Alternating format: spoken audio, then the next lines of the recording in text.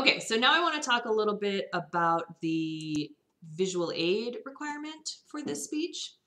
Okay, so everybody will be using a visual aid. So I'm going to talk to you a little bit about visual aids, and the information I'm going to provide you will be a little bit adapted. So I'm providing information assuming that you are presenting a speech in front of a live audience. All right, so obviously, so I'm going to present that information that way, but then I'll make some adjustments when we're talking about camera stuff. Okay, so visual aid, we talked last time about, or in the first video, the most important thing to think of when you're using a visual aid is, does this visual aid add new information that's above and beyond what the audience could get just by listening to me say the speech? Okay, so you want to add new information. And so I just want to make one quick caveat here. So the quiz that you take for Friday, chapters 3 through 5, does not have any short answer questions. It's just questions from your book. But the next quiz, chapters 6, 7, and 8, that will be due next Friday, that will have questions from this lecture and from the next lecture on organizing the how-to speech. And so one question might be, what's the most important thing to think about when deciding if you need a visual aid or not?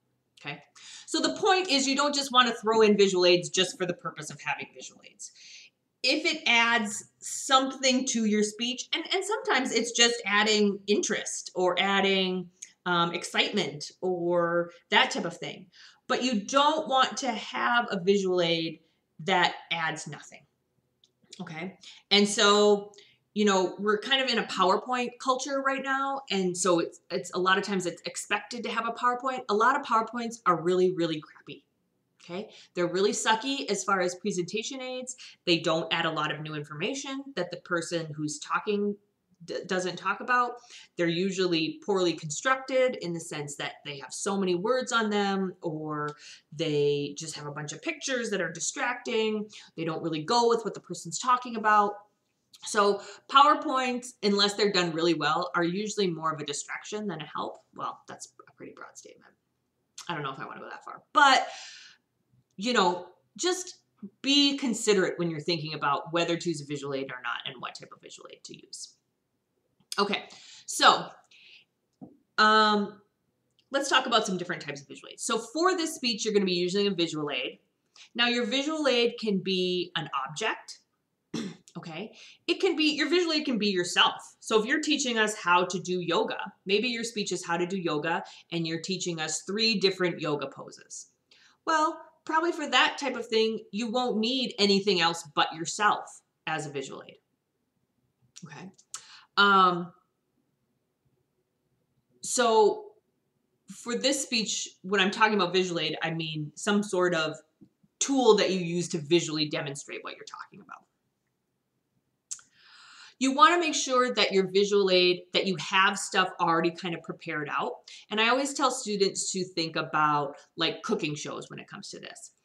On the cooking shows, they already have all the stuff like measured out for them, right? They already have the stuff prepped, or they go to the oven and, oh, look, this is already cooked, that type of thing. So that works really well. And the same thing can work well for your visual aids. And I'll give a couple examples of speeches that students have done. One is, well, probably the best example is, and this usually happens in the fall semester, but I'll get a few students usually every year that do how to carve a pumpkin. Okay. Now, you could teach us how to carve a pumpkin by bringing a brand new pumpkin into class and cutting the top off and scooping all the guts out and then drawing the face on and then cutting the things out. But what we find is when you do it that way, it takes a lot longer. There's a lot of dead space. You know, it's hard to be cutting intricate things and trying to think about what you're going to say, that type of thing. So what tends to work a lot better in a situation like that is if a student comes in and they already have everything carved, okay, but then they put like the eyes back into the pumpkin so it looks like it's a full pumpkin, right? And so then they can pretend to cut and then pull the eyes out. But then it goes really quick, if that makes sense. Or like a tie-dye type thing. If students have done how to tie-dye t-shirts, it can get really messy if you're in there actually dunking things and tie-dyeing things right in the classroom. What tends to work a lot better is having one, like having different shirts, and then one where it's a normal t-shirt, one where you started to tie the rubber bands already, one where it's already been dyed and dried and stuff before you take it open. You know what I mean? And then you can cut it open and show the class, that type of thing. But having a different shirt at each step of the process instead of trying to actually go through the process seems to work a lot better. So think about that when you're doing this. And again, there's a lot more flexibility here because you can go outside to throw your baseball, or you can cook in your kitchen, you know what I mean? Or you can fix your car like in your garage. So you are going to have some more flexibility, which is nice when it comes to these types of things. But again, it's a good idea to have things that are kind of pre-made or pre-set out for different stages of it than trying to demonstrate the whole thing. And if you are doing stuff where, like, if you're cutting out the pumpkin eyes, that type of thing, then make sure you have something to say. You don't want to have a lot of dead space. One mistake that students make a lot is having a lot of, I call it dead space or dead air, while they're doing whatever instead of talking. So you should be talking your way through. You know, if you're making an art project, be talking about, you know, okay, we're going to draw like this. And while you're demonstrating it, be talking about you're using charcoal and what is charcoal, like what are the benefits of using charcoal versus a pencil or something like that. Okay. You won't worry about it this time, but if you were in an audience, one thing that you want to kind of think about as far as visual aids are passing things around. It's generally not a good idea to pass something around during your speech. The best time to pass something out is after your speech. If you pass something out before your speech, a lot of times people might be paying attention to whatever you passed out beforehand, but sometimes it's necessary. But if you pass things out or around during your speech, so I've had students that have done, you know, here's how to make a scrapbook, and they'll pass a scrapbook around to the audience while they're giving their speech. And the problem with that, as you can imagine, is that people are not paying attention then. So first of all, there's the distraction of the passing. And you know, in a classroom, if you're passing something around, people have to pass up to different rows or hey, blah, blah, blah, blah, blah, that type of thing. But then also when the person gets the scrapbook, they're not paying attention because they're looking through the scrapbook. So passing things around usually is not a great idea. Again, won't be a problem in this one, right? So I think for this, so again, you want to make sure just in general that your visual aids are neat and organized and not sloppy, that they're presented well, that they look nice, that those types of things. If you want to use like a PowerPoint or an the Elmo, and the Elmo is that camera in the classrooms where if a teacher puts like a piece of paper on it, it puts it up on the screen. Those probably aren't necessary now. Like a lot of times I'll tell students to use the Elmo if they're like doing something really small, like they're painting their nails or something.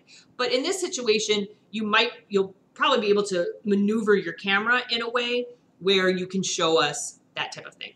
Now that said, I don't want to just see the visual aid. If it makes sense, you know, if you're showing me how to paint a flower on my nail, and for that time, you just have it on there. But then the camera should be on you the rest of the time, okay? I want to see you talking and that type of thing. But just in general, if you're using a PowerPoint sometime, and again, a PowerPoint, in the classroom, PowerPoints are good for this type of speech sometimes, like if you're showing a recipe or if you're, you know, showing the different parts of a car, you know, in pictures or whatever, I might recommend a PowerPoint. But again, for this, there's no reason for you to take pictures of your car and show pictures on your, like go out to the car, or go out to your bike and change the tire if that's what you're doing or whatever. Like it just makes sense for you to actually be with, you know, in the kitchen baking when you're giving the speech or whatever. Okay, you want to make sure that your visual aids aren't distracting to your message, and distraction can happen with noise. So it can be a visual aid that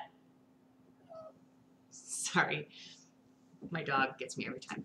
Okay, it can be a visual aid, speaking of distracting with noise, that makes too much noise. So if you're like wrapping a present in cellophane and it's like, and we can't hear you talking over that, that could be a problem. Or if it is visually distracting, so you don't necessarily want to have your visual aids up the whole time you're presenting. You might want to just show them when it's appropriate and then put them down. Again, dangerous, inappropriate visual aids, like let's just stay away from that. We're not at school right now. So again, you know, usually if we're at school, I say don't bring in big knives if you're doing a cooking demonstration, right? But you know, you're at home now. So if you're in your kitchen and you want to use a knife, great. So that's a little bit different for this situation.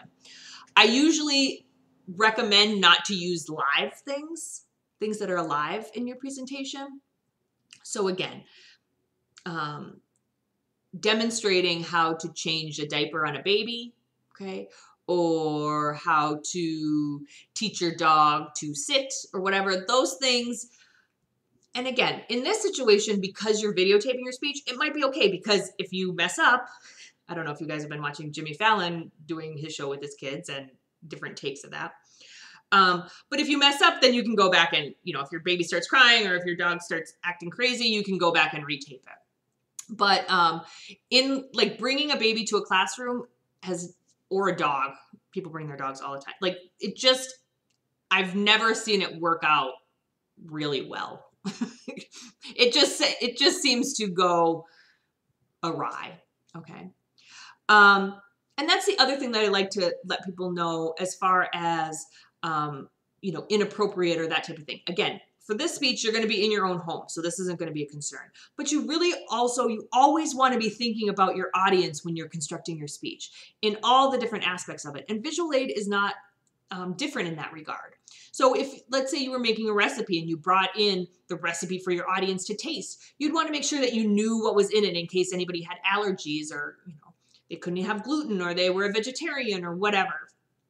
You'd also want to make sure that people felt comfortable. Like I had a girl who talked about caring for her pet snake as part of her how-to speech, and she brought in her snake and stuff. And but she talked about feeding the snake and showed like the rat that or it's not a rat, I guess it's a mouse, but like showed that in the class. And even though people were kind of like, okay, you can bring your snake, that's fine. But watching a snake eat a mouse is not fine for some people. You know what I mean? So that was like too far. Or I've had students who have demonstrated like giving themselves shots as some sort of demonstration, and people like getting woozy and passing out in class because they can't watch a needle go into an arm, because that's something that is hard for people. So even if it's something that it seems like totally normal to you, you also want to keep your audience in mind. Now, again, for these speeches, I have pretty thick skin. Like, I mean, I could imagine some things that you could do that I wouldn't want to see, but those would be inappropriate in a lot of other ways. So for the most part, you have pretty free reign. But keep your audience in mind all the time, because something that might seem natural or normal to you might not be okay for other people in the audience. Okay. And the other thing that you want to make sure, and this one might be tricky with the camera, is you want to make sure that we can see your visual aid. So that's going to affect the lighting. You want to make sure the lighting in the room that you are speaking in is good and the lighting on your camera works well. And then also you want to make sure that, you know, I should be able to tell what visual aid you're using. I should be able to tell what's happening. And again, it should provide me new information that I couldn't get just by listening. Okay, so these are some kind of general tips for using visual aids. It is a requirement in this speech. It's a big requirement. It's like 25 of the points. So just having a visual aid and following these guidelines, it's going to earn you 25 points for this speech. Again, remember, 20 points, I think, sorry. But it's 20 points out of 130 points, 135 points or whatever is pretty big. So, but just remember, the most important thing when using a visual aid is that it adds new information that the speaker couldn't get just by listening. So it should enhance your speech and add new things to your speech that it would be hard or difficult to do just by listening. And again, think about the yoga example that we talked about. I could say, okay, well, in a downward dog, lay down on the ground facing forward and do you know what I mean? I could describe how to do the yoga position. That is not going to give an explanation. Or like, what's a dance craze that, like one of those TikTok dances. Think about those. I'm so old, guys. Think about one of those TikTok dances that people are doing. You could describe, okay, you do 2 kicks and then you pump, and then you pump your hand twice and blah, blah, blah. Or that's going to be really hard for somebody to understand. But showing you do that, that's going to be a lot easier to understand if you're, okay, first you do this, then you do this, and you're actually doing it along with it. That's going to make it much clearer to your audience than trying to describe the dance move to your audience. Okay. So make sure your visual aid adds new information to your speech that the audience wouldn't get just by listening. And then make sure it's neat and nice and organized and all the other things we talked about. Okay, one more video coming after this, and it's going to be about the format of the how-to speech. All right, good luck.